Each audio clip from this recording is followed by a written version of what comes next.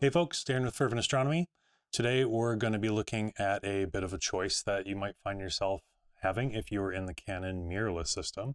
And I know, being someone in the Canon mirrorless system, choices might be a rare thing. So today we have two 100mm f2.8 macro lenses to compare, both made by Canon.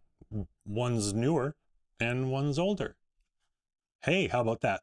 So all facetiousness aside, we've got the EF 100mm f2.8 macro L IS USM and the RF 100mm f2.8 L macro IS USM OMG with SA control.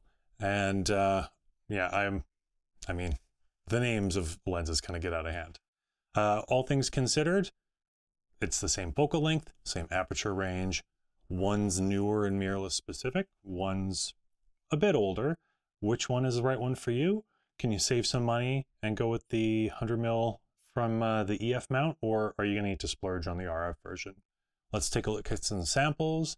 I have done individual reviews on both these lenses, but let's compare them directly and see what we can make of it. Hey folks, welcome to Lightroom.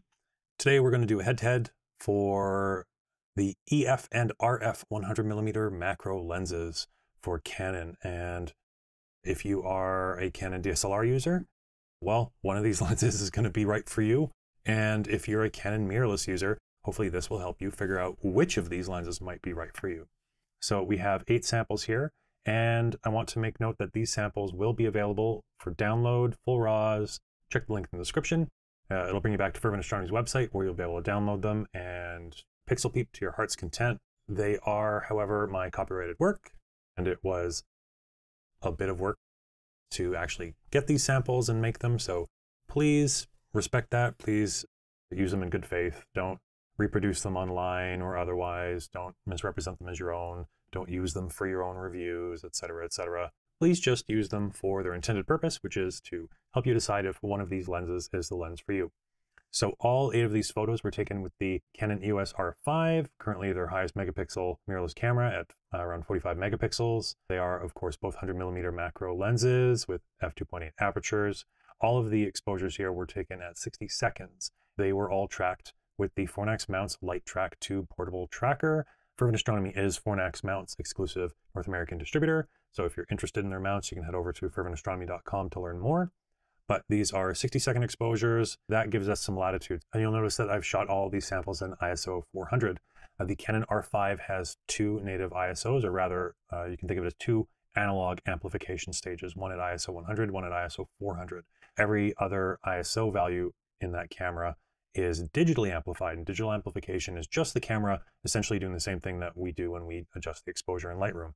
Whether it's 400 ISO or 4000 ISO, I'm going to get the same noise, the same everything, essentially, as long as the exposure time and the aperture are the same. What I will get a little bit of, though, if I shoot at this lower ISO as opposed to 4000, is some preserved highlights. Now, this isn't really that important for astrophotography, at least not for just taking pictures of stars, but let's say you're taking pictures of bright nebula like the Orion Nebula. This can be a way to keep that center of that nebula from blowing out, or blowing out as much as it would have, and clipping on the right side of the histogram. What this means is you can retain some of that information and also enjoy the same noise you otherwise would if you cranked the ISO up in camera so that your exposure looked good on the back of the camera. Here I boosted all of these files a little bit already just to make them visible. 60-second exposure at f2.8, that's a fairly decent amount of information. So that's why we do things like this. There's no benefit to this camera to shooting above ISO 400 if you're concerned with things like noise. For instance, the only thing that can really make a difference in the end is your exposure value or your f-stop. So that's the spiel. Look up ISO invariance if you want to kind of learn more about that. We've got up here the RF mount lens, I believe. Yep. And down here we've got the EF mount lens. Just to make this a little bit easier, because we're going to compare apples to apples. So RF and EF. So let's take a look at the 2.8 exposures. Here we've got the RF mount 100mm on the left and the EF mount 100mm lens on the right. Right from jump, they have actually pretty similar levels of vignetting from what I can see. the EF lens has a little less, could be considered, but there's a little bit of a different color reproduction here. Maybe that might be masking that. We'll take a look at that more once we dive in and do some lens corrections, but let's pop into the center here. And you can see, just give a frame of reference, because this is the same star field, just a tiny bit shifted over the night. But let's take a little peek here. You know, we're fairly close to the center of the frame here. And one thing I do want to make note, so we've got these little stars here, this little triplet. Here's them again, these two galaxies. I want you to pay attention to these stars right here, kind of adjacent to the galaxies on each side. And you'll notice here with the EF mount lens, they're pretty compact. But here on the RF mount lens, you've got one side that's fairly opaque, and then the other side here that is starting to get a little bit transparent, almost a little bit fuzzy. That means that the RF mount lens here has coma. I took pains to make sure that I had the SA control set at the neutral position. So I'm not discounting that this could possibly be something to do with the SA control. Perhaps on this copy of the lens, neutral on the adjustment ring isn't actually neutral. Maybe there is a spot that was a little bit better. Or maybe the lens just has coma, and it has coma kind of fairly close to the center of the frame, which is disappointing. If you look up here, we can see it's fairly consistent, and it is pointing more towards the frame center. So this is going to be internal coma. If we look up here a little bit, yeah, we've got some, and you can see diagonally it's going down towards the frame center. So that's a little bit of a bummer, to be honest. And if we look at the EF lens, of course, that's not happening. Go out a little bit more. It's not really something that we can note happening here on this lens. Here you can see it happening fairly prominently. Same stars, not so much.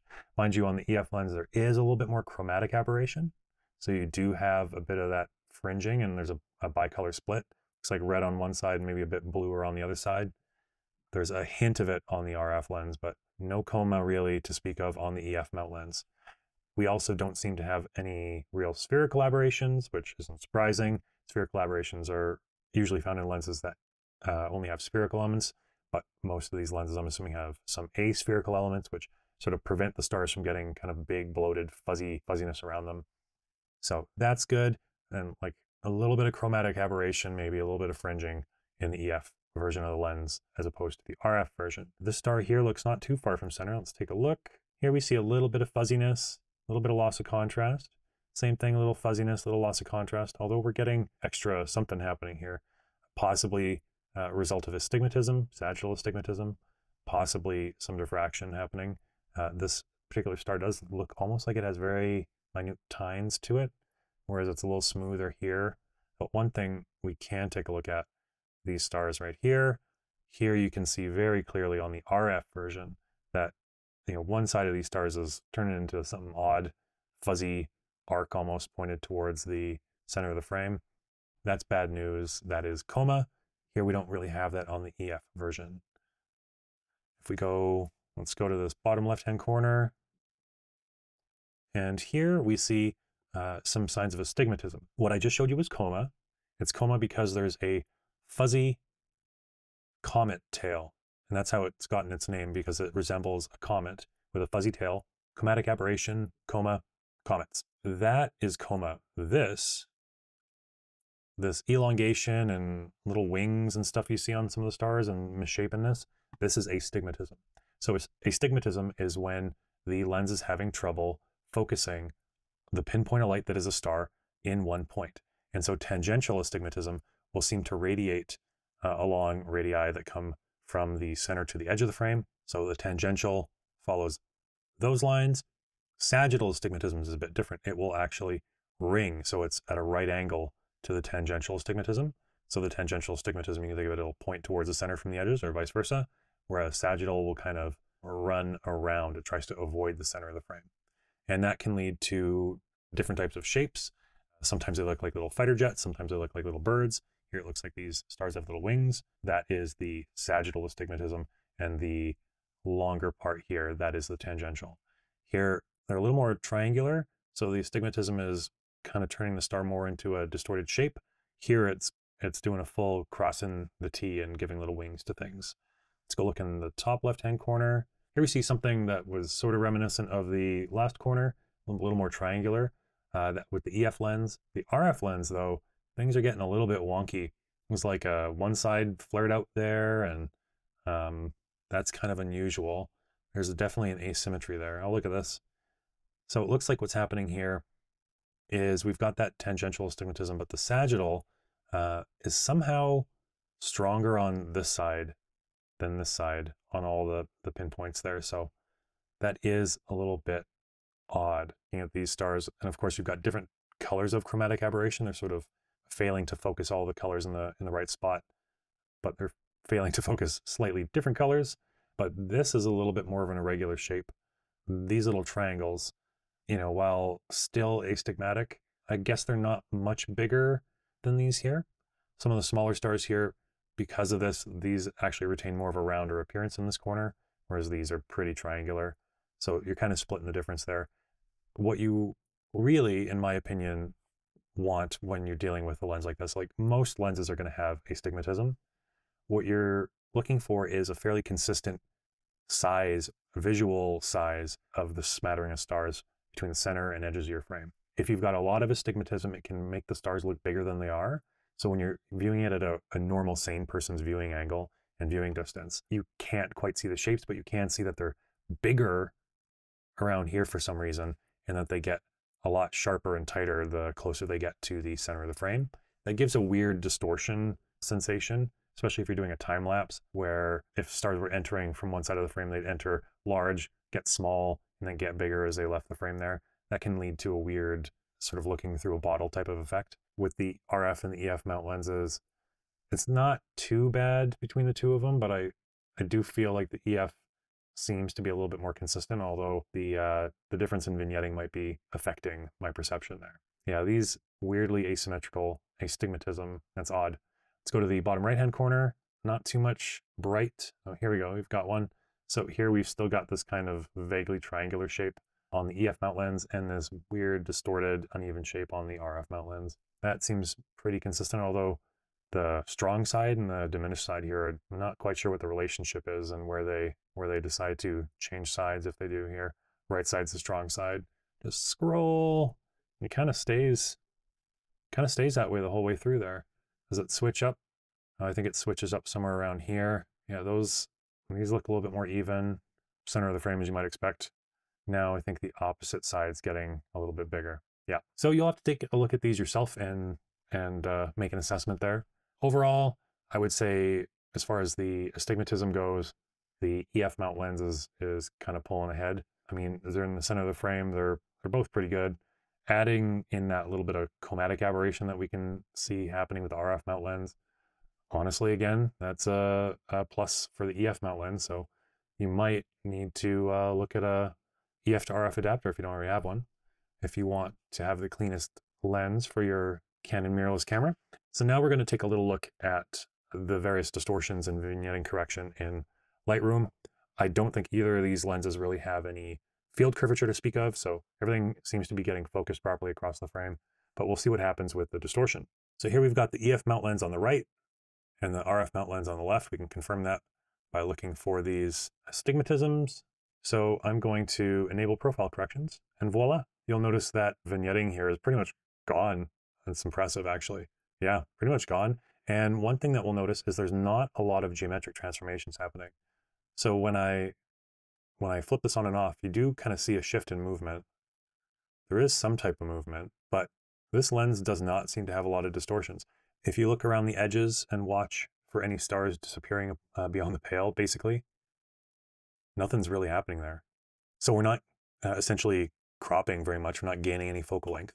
Maybe there's some very mild stretching here to correct some minor pincushion distortion, but other than that, pretty flat. So I think as far as a low distortion, low field curvature, low chromatic aberration, coma-free, relatively average in the astigmatism department type of lens, you're looking pretty good with the EF mount lens. What we want to look at is, now that it's corrected, kind of look in the corners and then follow it down towards the center. And do things look consistent? Obviously the stars are, not in a regular pattern or anything as far as brightness goes, but are the stars about the same size here as they are here as they are here? If the answer is yes, you're probably looking at some astigmatism that really doesn't cause much of a visual disturbance to an image when viewed at a regular person's viewing distance. Zoomed in at 400%, yeah, we can see it. Zoomed out, not so much. So let's switch over and we'll apply corrections here to the RF mount lens. So here we have the RF mount lens. Here we have our EF comparison. So we'll enable profile corrections. And you can see right away, cleans up some of that vignetting, but not entirely.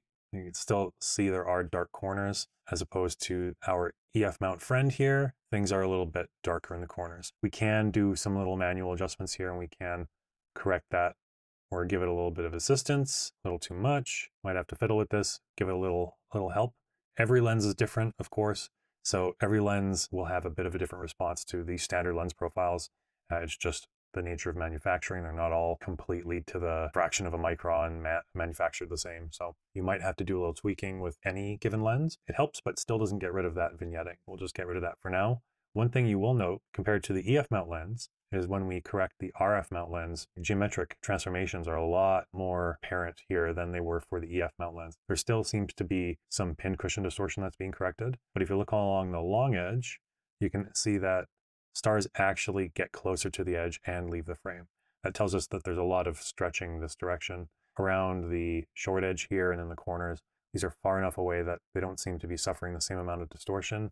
So we're losing a little bit along the short edge, but I think the corners are mostly staying put. These stars aren't leaving the frame. So basically pin cushion distortion that's being corrected by stretching the image out from the center a little bit to flatten what is a curved field. You can imagine if we were taking a picture of a brick wall, we have all our straight lines, right? If we didn't have those corrections applied, those straight lines would appear curved. That's what's happening. We are trying to focus light onto a flat surface using a bunch of curved glass elements or plastic or crystal or whatever they're made out of. So you know what, pretty good is pretty good. In this regard, there's a bit more correcting happening, although I wouldn't suspect we're losing much in the resolution department because 45 megapixels is a lot. So it's going to be imperceptible, any loss of resolution from basically the center portion being stretched out. So I wouldn't worry about that. I do have to say, on probably every metric, I'd probably give it to the EF mount lens, whether it's the lack of coma, fairly consistently present, but altogether not too wild astigmatism, the lack of field curvature, excellent, for all things considered, distortion levels, less vignetting that's corrected better by profile corrections. I mean, for astrophotography, it's just a better, more consistent lens. It's not without its faults. Every lens has a fault, but it just has slightly less of them as compared to its newer sibling here. I'm going to leave it there. I hope you found this interesting and illuminating. Again, with the caveat, the RF mount lens has that silly SA correction feature. I made sure that it was in the neutral position, but maybe neutral is not really neutral, or maybe just the inclusion of that feature unfortunately necessitates some extra levels of aberration. I think that's probably a reasonable assumption. If I was doing it for astrophotography or macro and astrophotography, and I did not need or want that SA feature, I would save my money and I would buy the EF version of this lens, hands down, even with the cost of the EF to RF adapter, although you probably already have one. I think this is a clear winner. So I don't say that very often, but it's plain to see, plain as day. So thanks so much. Well, I'm a little bit surprised, to be honest. I mean, in every metric, pretty much, I'd take the EF version over the RF version. It's really remarkable, but maybe that's good news for you because you can find EF lenses on the used market or, from various stores clearing them out for a fair bit cheaper than you can find the Canon here or the RF version, I guess. I mean, it's up to you. You do you, basically. I hope you found this useful if you were looking at this type of decision. And yeah, maybe we'll catch you next time. Thanks so much.